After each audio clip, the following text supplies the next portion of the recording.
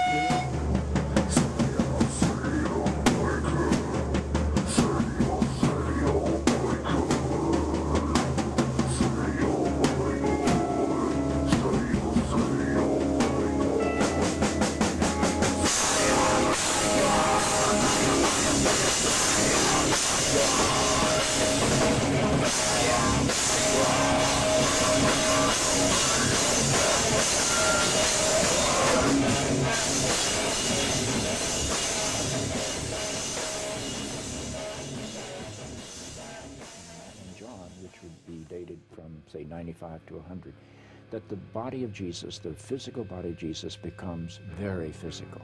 But it's also interesting that no story of Jesus literally walking out of the tomb appears until about the 3rd century.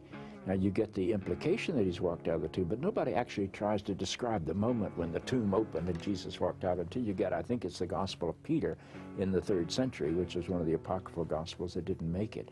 But you get a physical Jesus only in Luke and John. That's where Thomas wants to feel the nail prints, and that was important because what they wanted to be sure they could communicate was that the same Jesus they experienced in whatever resurrection was identified with the Jesus that they had known as the person of history.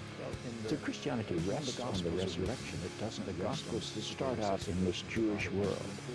But by the time the Gospels begin to be interpreted, they're interpreted in the Greek world. And the Greek world is dominated by the thought of the Neoplatonists, who were dualistic. That is, they divided heaven from earth as if they were two separate realms. God from human life, divine from human, souls from bodies, spirits from flesh. These were clearly two different realms. And it was in that frame of reference that the early Christian church wrote its creeds and developed its doctrines and its dogmas. It's interesting to me that the earliest gospel, Mark, about 70, Mark portrays Jesus as fully human tradition, so I understand it. And it was terribly important to me as a child because in my life, I don't want to go in my biography, but my life was a pretty unstable life as a child. My father died when I was 12. He had been a pretty active alcoholic. My mother was not an educated woman. I tell people that a horse could never explain what it means to be human. No matter what you did, no matter how a horse might be able to talk, a horse could never enter into the human experience and describe what it's like to be human.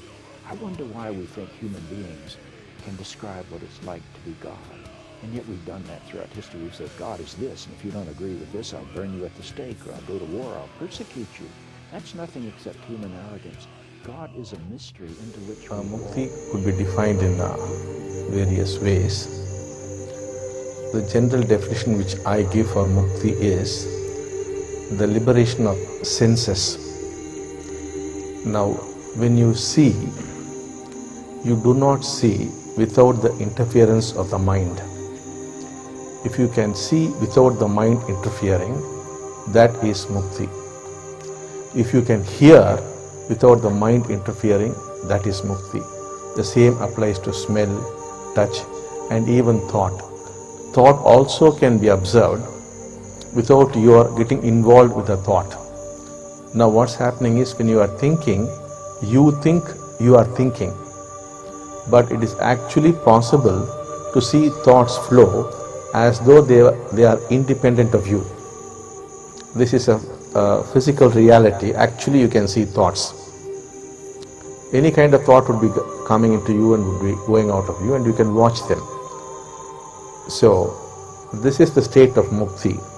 That is the complete liberation of the senses from the control of the mind. It's only such a being who is actually living. Wherever the mind is in control, you are not living. When the mind is not there, then you are actually living. That's why when people ask me, what is the purpose of life?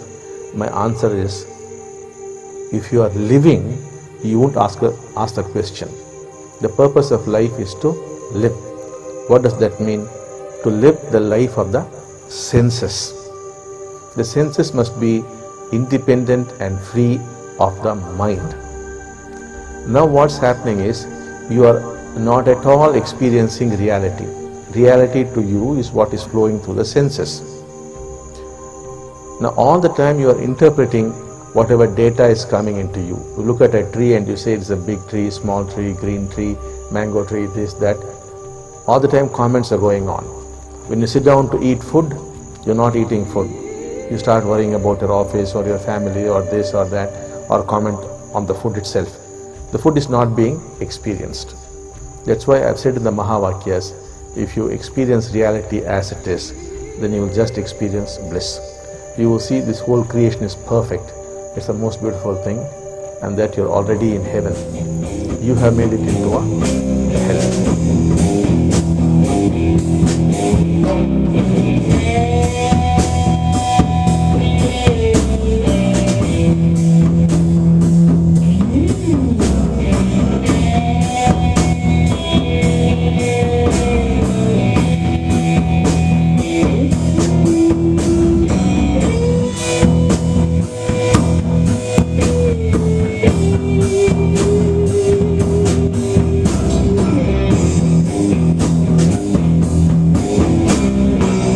Possible to liberate these senses from the clutches of thought. So thought is necessary when required. Otherwise, why should thought interfere? There's no need for thought to come and interfere with your actual experience. Now, when the senses become free of the control of thought or the mind, then we say you have discovered unconditional joy, the unconditional love. Such is this joy that you will feel that you are connected with everybody. So you discover true love.